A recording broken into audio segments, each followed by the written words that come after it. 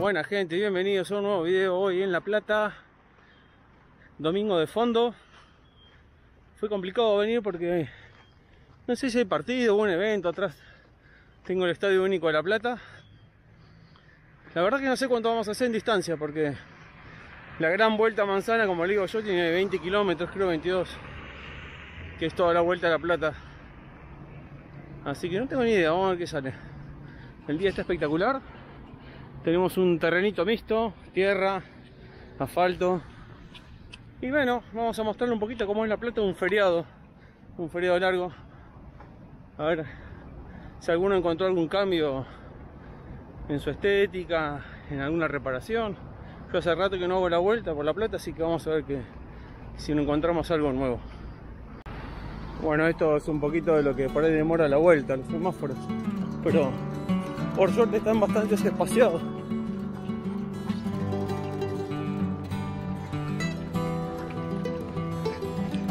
Terrenito irregular, ideal para preparar el peco en esto. No es la misma dificultad, pero está bueno.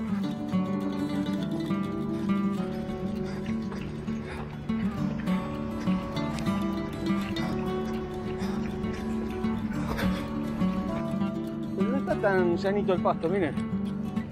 Obliga. A ver si lo tengo agarrado con la mano.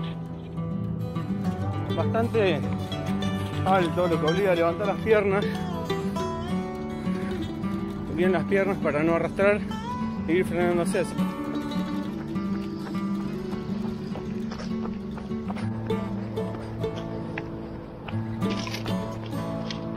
Vamos a aprovechar y le metemos un poquito de dificultad. Ahí cortito.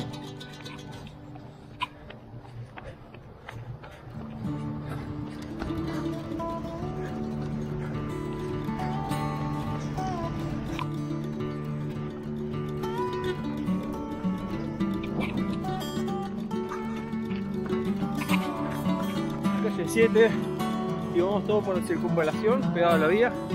Estamos próximos a llegar a la calle 1 y ahí creo que me voy a meter adentro del bosque y ya de vuelta a retomar la circunvalación.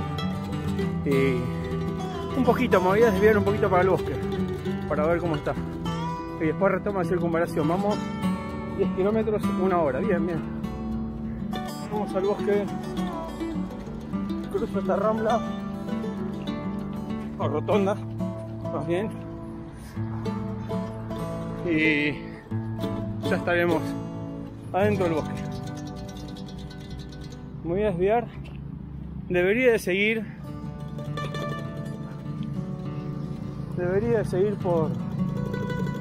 por ahí derecho, pero no, nos vamos a desviar, vamos a ir acá por la izquierda para entrar al bosque. Si voy por ahí me sale perfecta la vuelta, pero vamos a desviarnos a ver cómo está el bosque un fin de semana.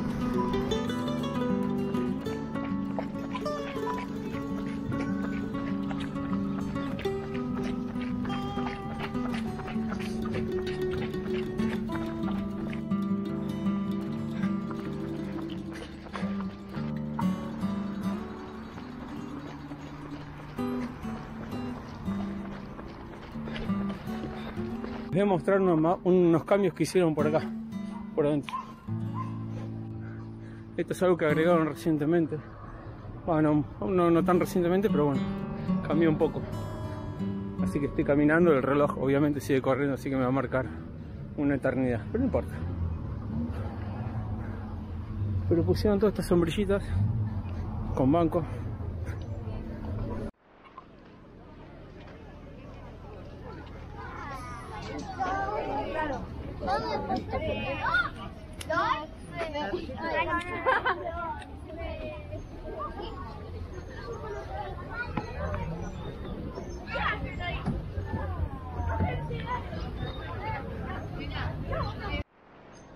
Agregaron estos banquitos junto a la laguna que antes no estaban.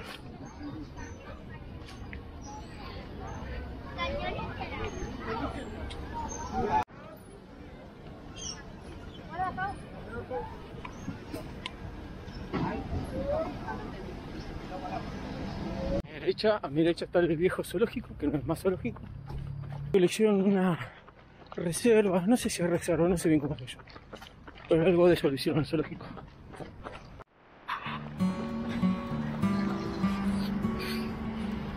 Bueno, llegamos a la terminal de La Plata. Rojo, listo, salimos. Ya queda poquito, creo que voy 15 kilómetros.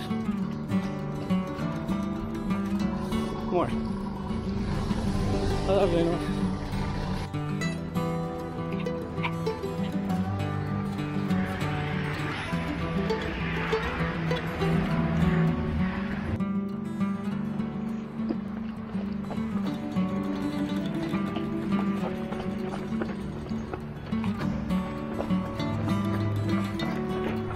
Ya estamos cerrando esto. De acá nos quedan 18 cuadras. Nada.